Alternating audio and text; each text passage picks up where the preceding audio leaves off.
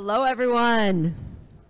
Thanks for joining us at the 3rd annual Coalesce on our last day, towards the end of the day. Thanks for sticking with us. My name is Announcements Amata, and I'm on the community team at DBT Labs. I'll be your host for today's session, DBT Project Evaluator, a Space Odyssey. Our next speaker is out of this world. Her name is Grace Goheen, and she's an analytics engineer at DBT Space Labs. Fun fact about Grace. Grace performed in a sequel to Shakespeare's Twelfth Night in the New York Theater Festival recently. Wow, Grace, even in your off time, you're performing in sequel. After Grace's part, the demo will be done by our second speaker, Gracelyn, who is not here yet, a little bit unprofessional, but I'm sure they'll be here on time. A few last notes before we jump in. All chat conversations and Q&A will take place in the Coalesce DBT Project Evaluator channel of DBT Slack. That way we can connect with the remote attendees tuning in from around the world. And thanks for joining us. If you're not part of Slack, visit community.getdbt.com and look for Coalesce DBT Project Evaluator. And if you're already tuned in, our chat champion Dave Connors already posted an icebreaker. Let's engage, let's have fun. Almost the end of the day. New Orleans attendees, please be aware that we are 30 seconds ahead of the folks watching online, so try your best to refrain from sharing spoilers in the chat. And for everyone tuning in from Jupiter or Mars, please keep the theory of time dilation in mind as you post your comments in Slack. After the sessions, the speakers will join the Slack channel to answer your questions. However, we encourage you to ask questions at any point. Let's make some noise for Grace.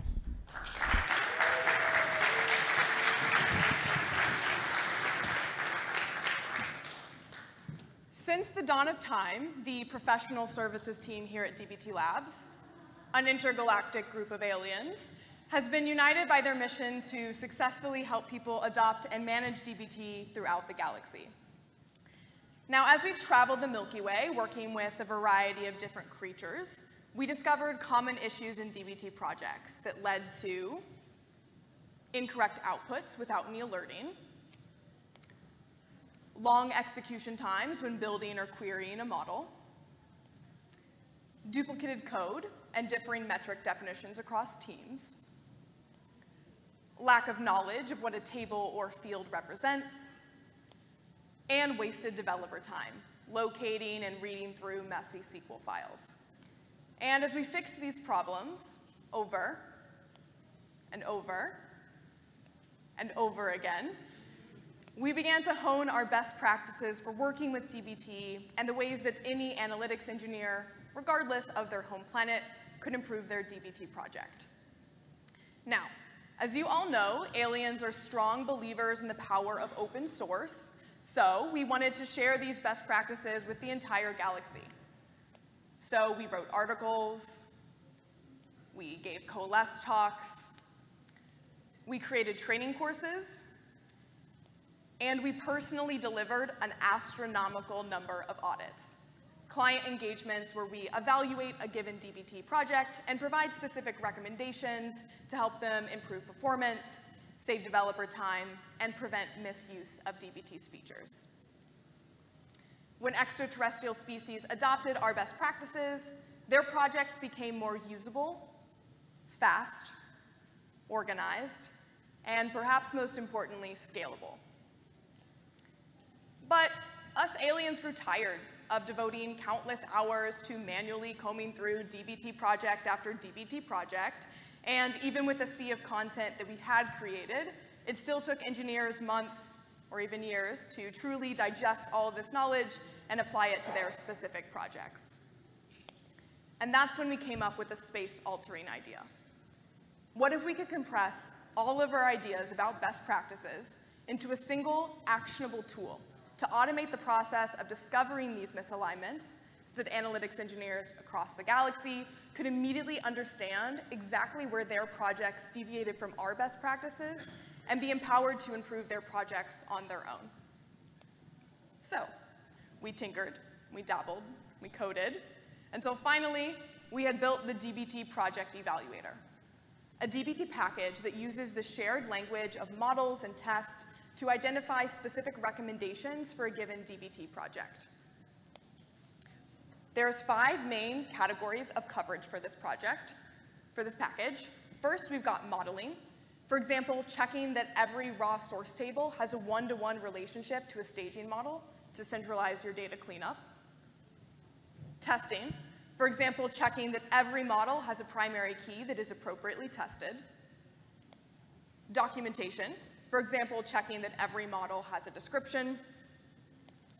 Structure, which covers both file structure and naming best practices.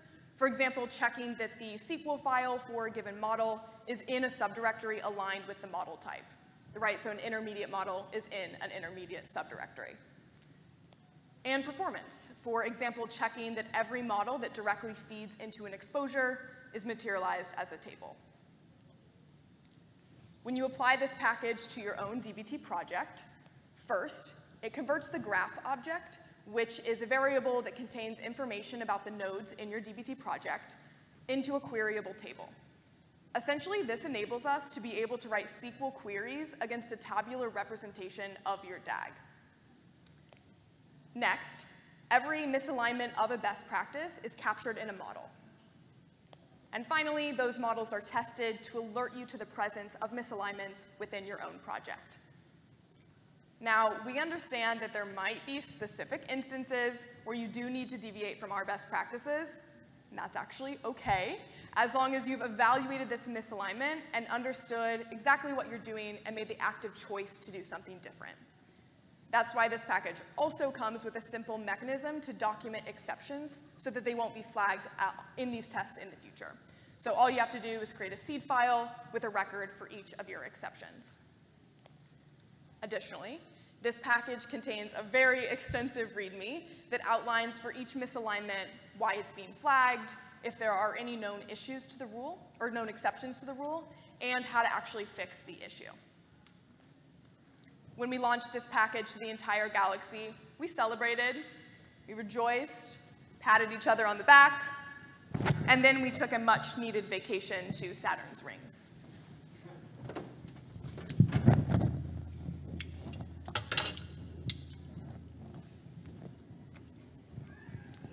Hello. My name is Gracelyn. I'm an analytics engineer here on planet Earth, and I'm using dbt to keep track of my astronauts' missions into space, because I want to let my International Space Committee, keep up to date with accurate metrics about my astronauts, such as the total number of days they've spent in space. Now, we're planning to grow our data team, and I want to make sure that we're aligned with DBT Labs' best practices so that our project remains usable, fast, organized, and scalable.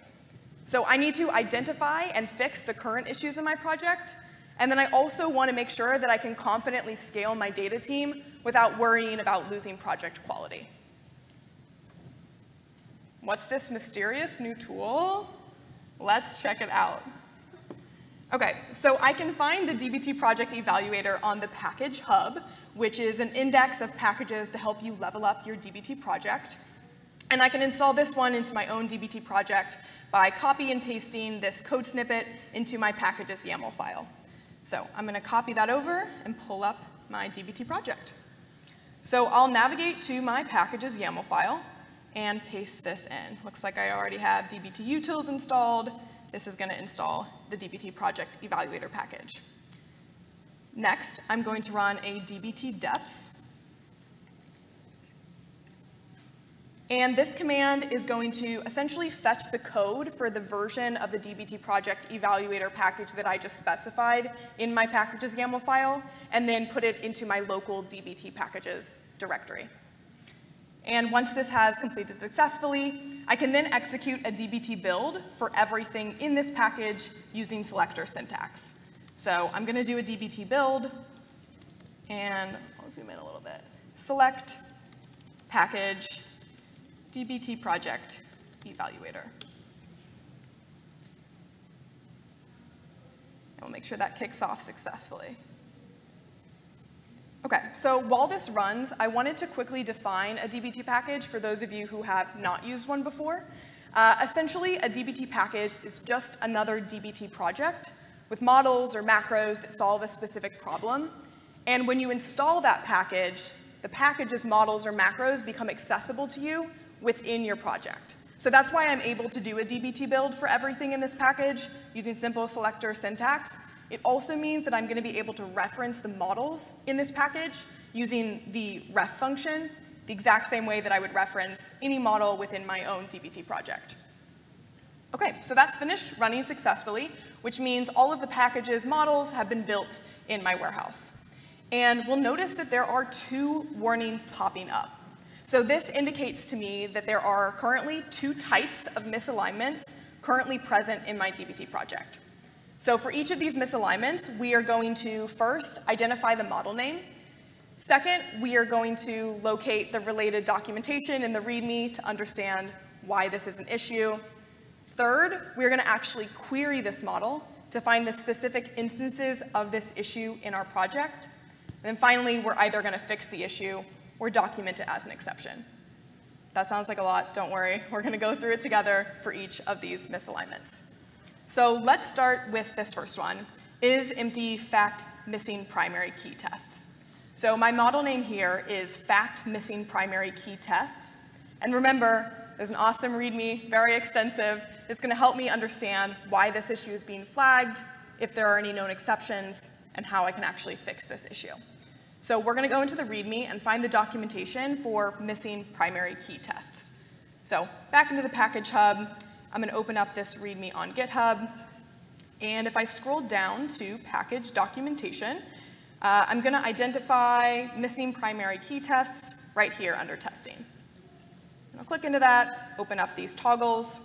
So fact missing primary key tests is capturing all of the models in my project that don't have a primary key that is appropriately tested. So it's missing a unique and a not null test.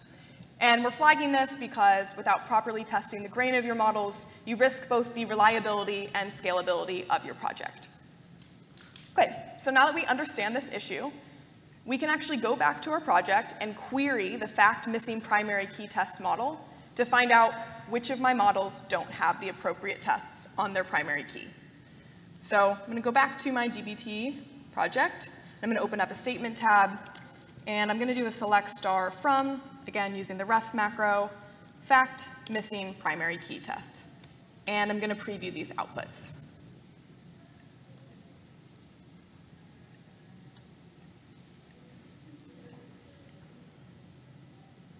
Okay, so this tells me that dim astronauts, which is a model within my own project, is missing the appropriate tests on its primary key. So my next step here is I'm going to query this dim astronauts model so that I can figure out what the primary key is. So I'm just going to do a select star from dim astronauts. And again, I'm going to preview these outputs.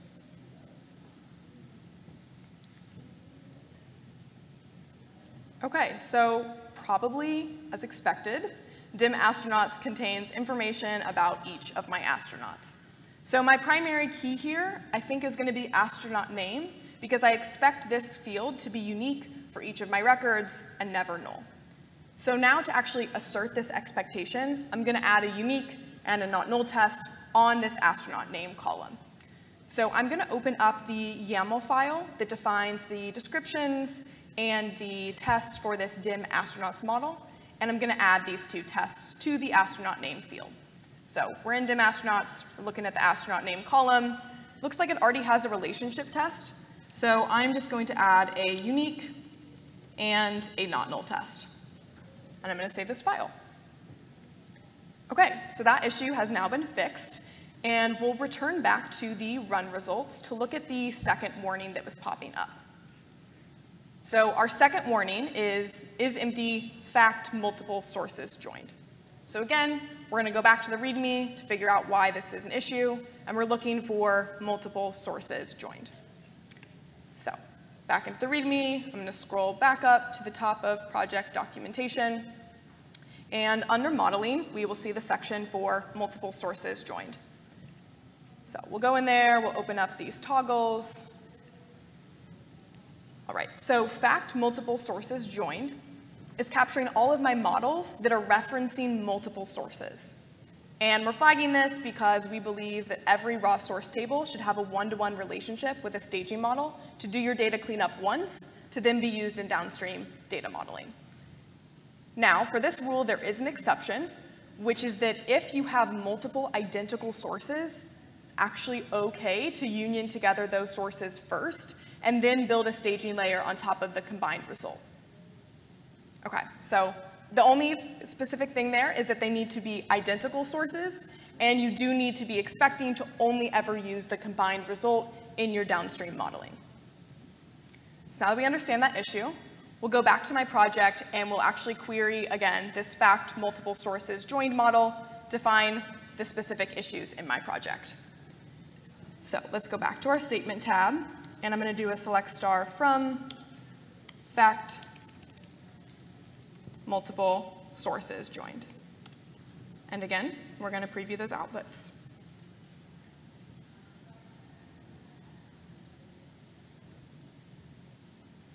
Okay, so looks like my stage missions model, which is a model in my project, has two source parents, both space travel faked missions and space travel missions. And if I actually navigate to the SQL file associated with this stage missions model, we can see this visually represented here in the lineage tab as well, right? So my stage missions model in purple has these two green source parents.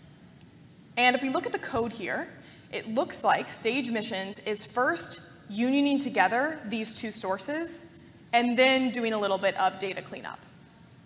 So, should I break this apart into two models and have one staging model for my faked mission source and one staging model for my mission source?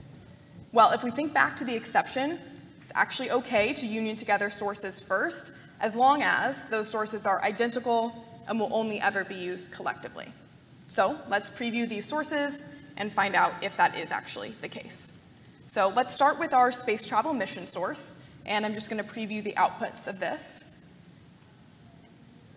So my mission source looks like it contains the name, the description, the start date, the end date, and the number of orbits completed for each of my missions. We'll keep that in mind, and we're going to compare that to the faked mission source.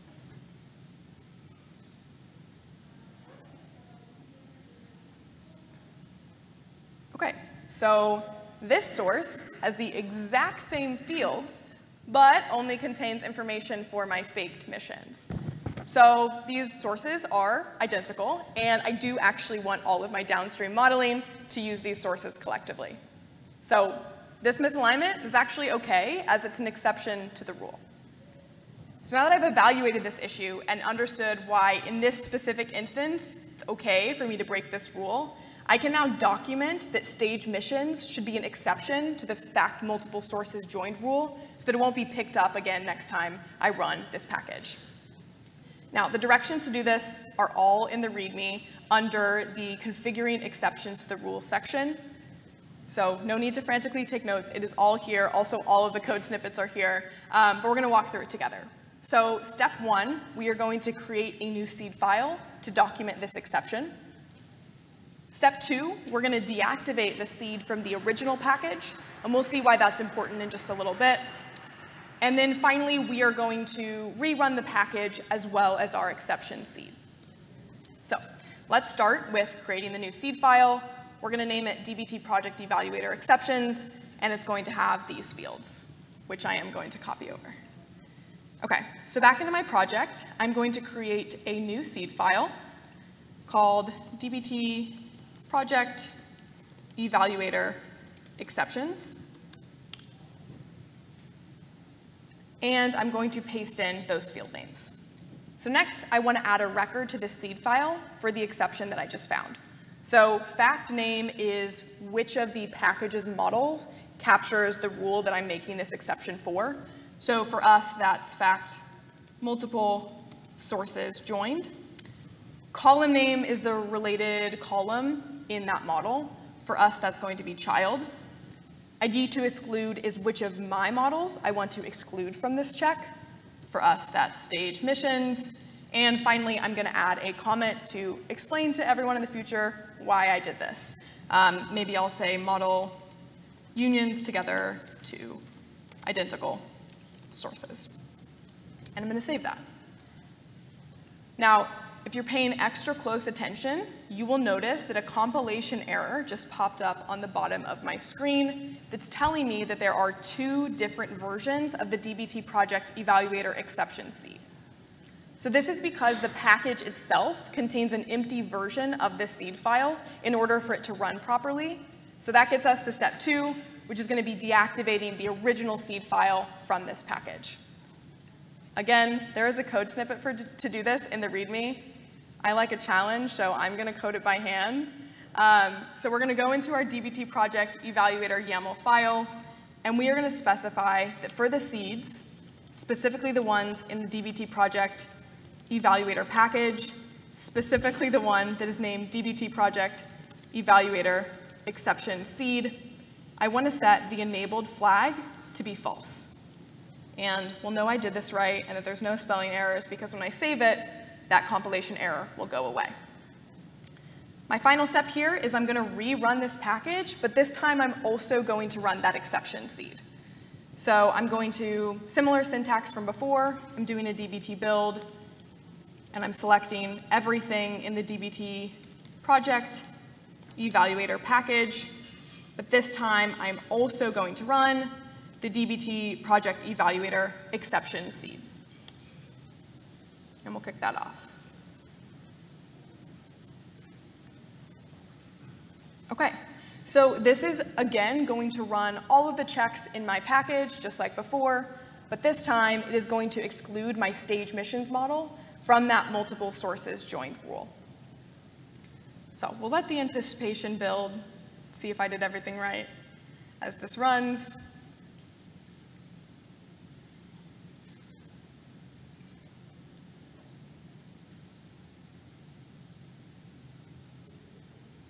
All right, so the build completed successfully, and you'll notice that there are no warnings popping up.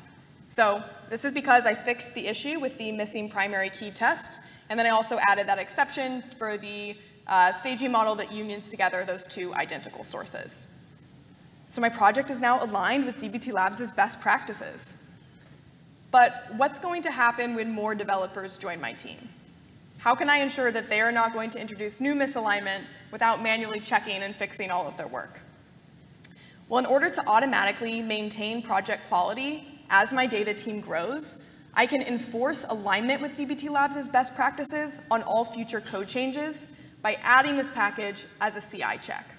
So every time someone on my team or myself opens up a new pull request, this check will automatically ensure that the new code changes don't introduce new misalignments. So this is really important because it's going to make sure that I don't have bugs or misalignments sneaking their way into my main branch. And having this additional layer of protection on my code is going to make sure that I feel really confident when I'm growing my team. So again, all the instructions to do this are in the README under running this package as a CI check. We'll walk through it together. So step 1, we're going to override the test severity using an environment variable. And then second, we are going to run this package as a step in our CI job. So let's start with step 1. And if we think back to when I first ran this package and the misalignments were popping up as warnings rather than errors, this is because by default, all of the tests in this package have the severity of warn. So I actually want to override that for my continuous integration environment. So to do that, I'm going to create a new environment variable. So back into my DBT project, under deploy, I'm going to go to environments, specifically environment variables. And I created one ahead of time, but you can name it whatever you like. I named mine DBT Project Evaluator Severity, and I want to set the value for this environment variable to be whatever I want the severity for the test to be equal to in each of these environments. So I want the test severity to be error for continuous integration, and I'm going to leave it as warn for all other environments. So once I've created this environment variable, go back to develop, and I'm going to actually configure that I want the tests in this package to be equal to whatever the environment variable evaluates to, which is going to depend on which environment that I'm actually in. Again, I'm going to hand code this, but there's a code snippet in the README. You guys can just copy it over.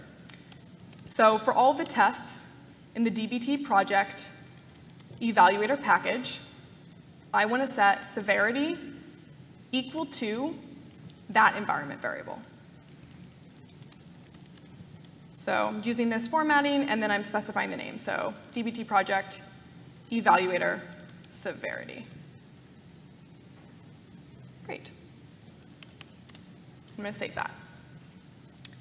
So my final step here is I'm going to add this package as a step to my CI job. So I'm going to go to deploy. This time I'm going to go to my jobs. Thankfully, I already have a Slim CI job set up, so we're just going to need to update these commands. So I want my Slim CI job to first build all of my models and their downstream dependencies. It's like a very typical CI job in dbt Cloud. I want to maintain that as my first step here, so I'm actually going to entirely exclude the package from this first step. So I'm just going to add an exclude flag with the same syntax as earlier, package dbt project evaluator. Then I'm going to add a second step to run all the checks in this package to check for areas of misalignment. So this is the exact same syntax from earlier. I'm doing a dbt build, select package, dbt project evaluator, and then I'm actually also going to run that exception seed. And I'm going to save it. Okay, so now to see this all in action, we are going to go back to develop, and we are actually going to commit our code changes and open up a pull request.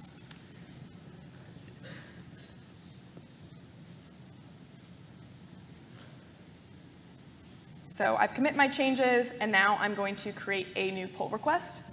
And I'm sure you all will really well document your pull requests, but for the sake of the demo, I'm just going to go ahead and create one. And when I open up this pull request, it's going to automatically kick off that dbt Cloud CI job. So we'll see the status go from expected to pending. And once that happens, we'll know that the job has kicked off. There it goes. So we'll click into the details page to actually watch this job run.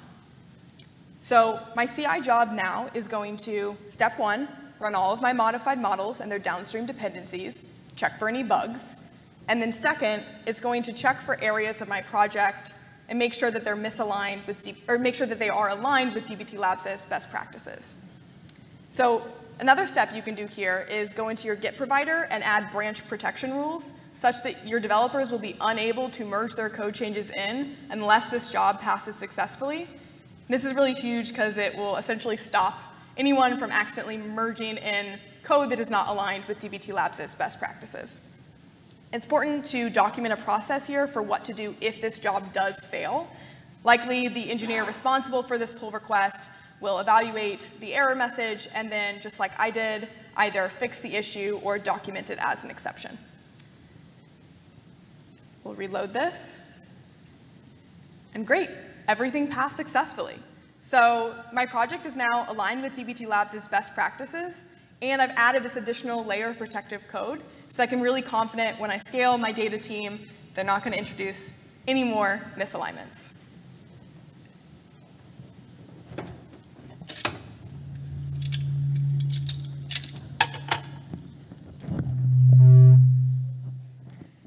Thank you, Gracelyn, for that lovely demo. I have journeyed across space and time to join you all here at Coalesce in hopes that you will help us fight the war against non-scalable dbt projects. We are going to continue traveling the Milky Way, and armed with this new tool, we'll be able to dive deeper with our consulting engagements and continue to hone our best practices as the dbt product evolves. And, just like Gracelyn, you all can install this package into your own dbt projects. If you notice any weird issues or you have awesome ideas for future functionality, you should open up an issue in GitHub or even considering contributing code of your own. Together, we can ensure that dbt projects across the galaxy are set up for success as they grow to infinity and beyond. Thank you.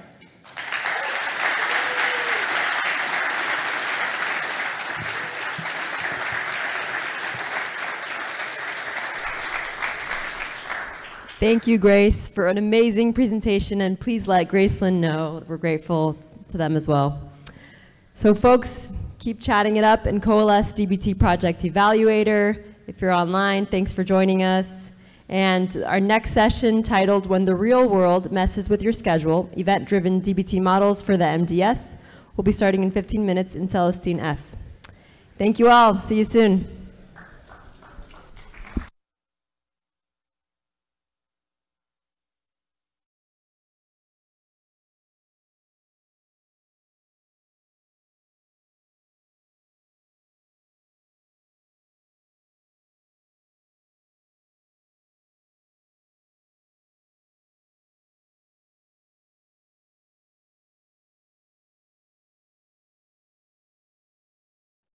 Leadership would like to change the business with data.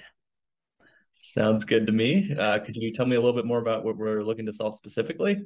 I feel like we have tons of data, but no idea where it lives. We also have no idea how to interpret and contextualize that data.